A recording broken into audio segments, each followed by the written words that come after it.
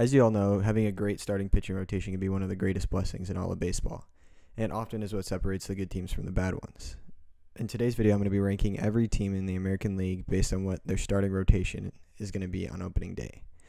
If any rotations seem off, blame Fangraphs, not me. I got the starting rotations from over there, and I don't make mistakes. Okay, I'm perfect. Basically, how I ranked every team was I graded every player in the rotation from 1 to 5 and then created an average ranking for every team, and that's how my rankings were created. Feel free to let me know what you think of my list down in the comments below, and without further ado, let's get into the video. Coming in at dead last, we got the Kansas City Royals. Brad Keller will probably be decent for them this year, and Jordan Lyles might have stretches where he looks decent, but Zach Greinke pitched more like Zach Stinky, and Ryan Yarbrough and Brad Keller aren't anything to be excited about either. So don't expect this rotation to do much of anything this year.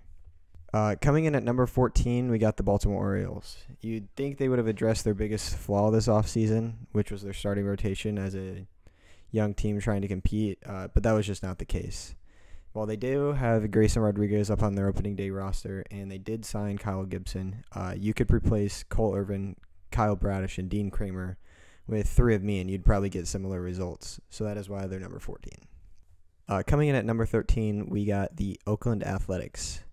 Their rotation is a pretty great reflection of their team because there isn't very much to be excited about.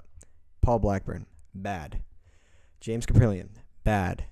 Ken Wadachuk, I think his name's pronounced, very bad. And we don't know about Shantaro Fujinami because he's a rookie. I have a hunch he'll be solid, but Drew Rosinski, who they signed over from the KBO, was very bad the last time he was in the MLB. So basically, A's fans, I'm saying to probably temper your expectations and not have any expectations for greatness, let alone goodness this season. Coming in at number 12, we've got the Detroit Tigers. They don't have a horrible rotation. No guy in their rotation is really bad. They just don't have any elite pitchers or like exciting pitchers on their team. So they're just the best way I would describe the rotation is boring. They're not going to blow you away, and they're not going to make you hate watching the game. They're just not a good rotation. They're not awful either. So they're sitting here at number 12.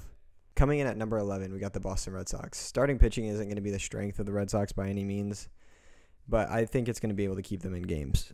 Chris Sale is returning this year, and his stuff is always nasty. And I think Tanner Houck and Nick Pivetta are prime for breakouts.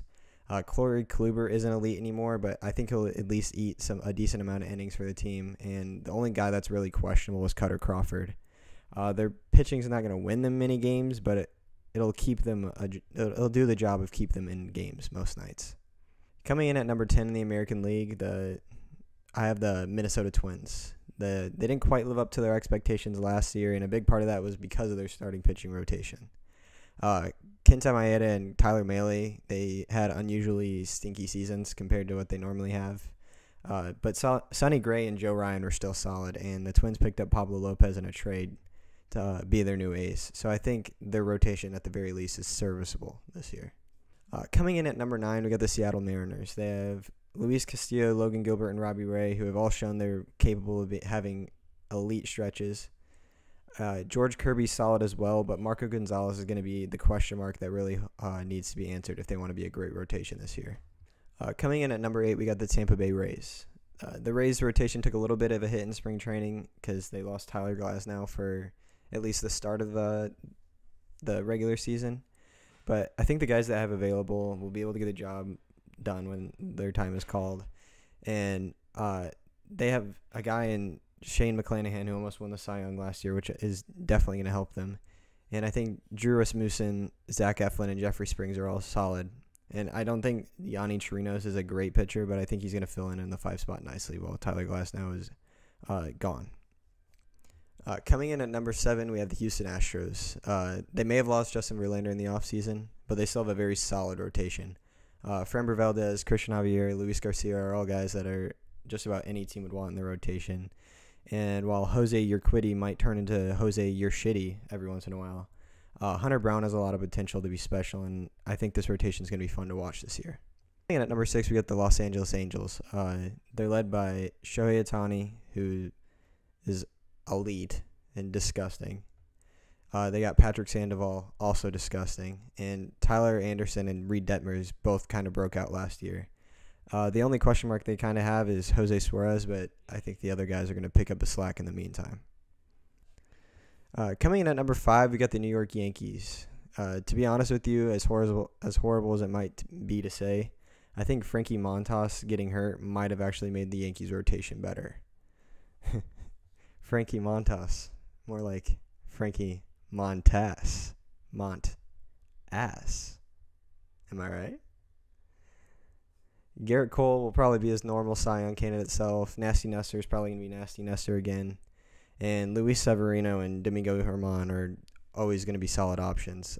Clark Schmidt came out of the bullpen last year, but I'm really excited to see how he does in the 5 spot in the Yankees rotation because he's really gross. Coming in at number 4, we have the Cleveland Guardians. The Guardians always have great pitching, and maybe I have Beaver fever, but this year looks like no exception. Shane Bieber will probably be a Cy Young candidate per usual, and Tristan McKenzie and Cal Quantrill both broke out last year, so I expect them to be solid again this year. And Aaron Savali and Zach Plesac are pretty much always reliable. So there's really no glaring holes in this Guardians rotation, and I think that's what really makes them special.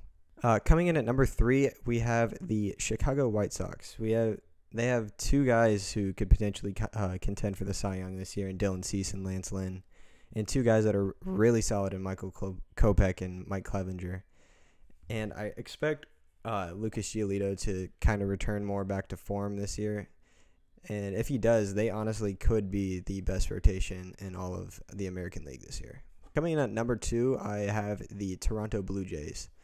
They have, like the White Sox, they have 2 potential Cy Young candidates in Kevin Gausman and Alek Manoah, and Chris Bassett, who is really solid last year. But they do have 2 big question marks in Yusei Kikuchi and Jose Barrios. But I'm expecting at least one of the guys to bounce back this year and have a great season. And finally, coming in at number 1, I have the Texas Rangers. I honestly don't even think it's close in terms of how good the rotation is in comparison to the rest of the American League. They already had 2 solid pitchers in Martin Perez and John Gray last year, and then added 2 more solid guys in Nathan Eovaldi and Andrew Heaney, which would have already given them a great rotation to have this year. But they also added a guy that might be the best pitcher in all of baseball, in Jacob deGrom.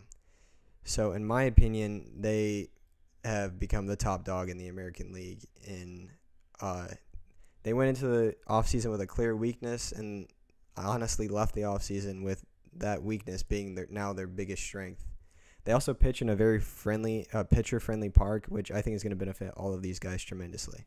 Thank you guys so much for watching. Make sure to like and comment and subscribe. Let me know what you thought down below.